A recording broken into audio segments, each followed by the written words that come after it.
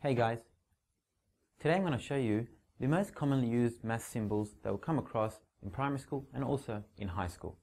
Now in high school you're going to see that some of the symbols you have never seen before, so let's go through some of them. The first symbol that you've also already have come across was the equal sign. Now the equal sign is basically the symbol that shows us that the problem equals the solution that we're going to get. Very simple. Let's look at a basic question. 3 plus 4 equals 7, meaning that 3 added to 4 is going to equal to 7. So this symbol, we always have come across it and we're always going to be using it throughout high school. Let's move on to something that is similar but not exactly the same. If we look at this symbol here, which looks like an equal sign, but at the same time it has a dot on top and dot on the middle, or we have a squiggly line that is also meaning the same symbol that we're looking at now.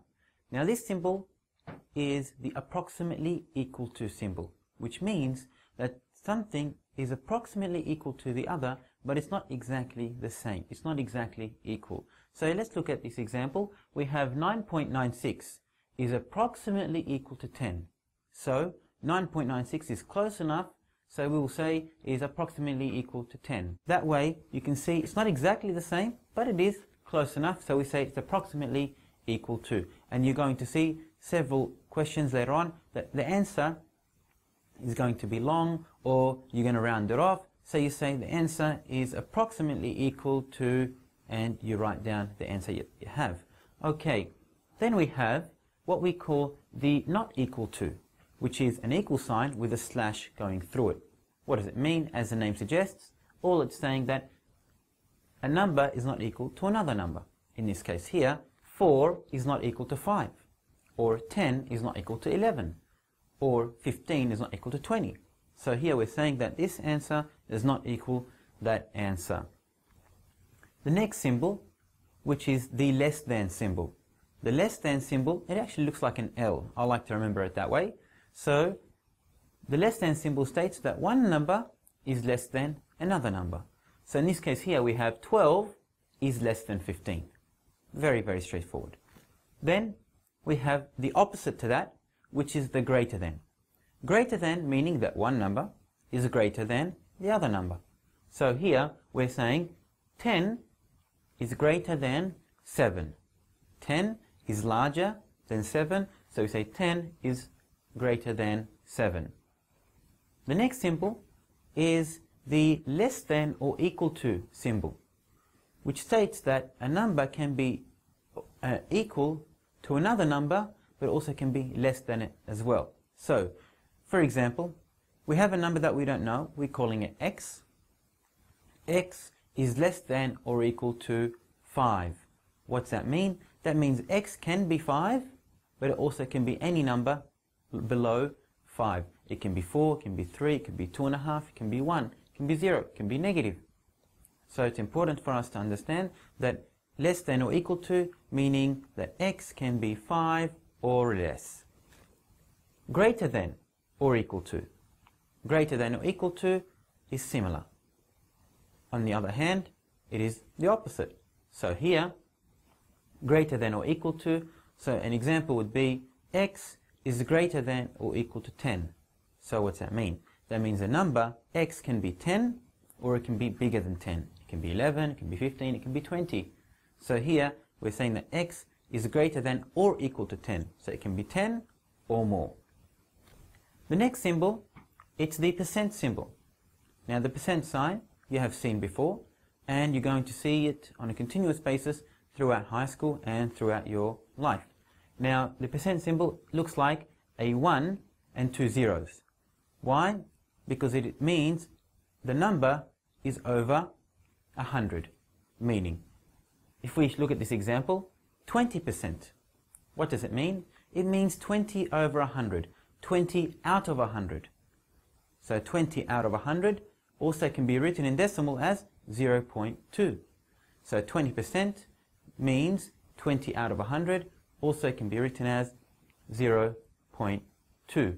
Sometimes you may have 50%, 50 out of 100, or 70%, 70 out of 100. So now you understand that the percent sign represents out of 100. We have another symbol, which is a common one as well you're going to see, and that is the square root symbol. The square root symbol looks at a number that multiplies itself to get the number under the square root symbol sign. Let's look at it using an example. Square root 16. What number multiplies itself to get 16? So when we look at a question like this and we think, okay, the square root of 16, we ask ourselves straight away, what number multiplies itself to get 16? The answer is 4. 4 times 4 equals 16. Another example, the square root of 100. What number multiplies itself to get 100? 10.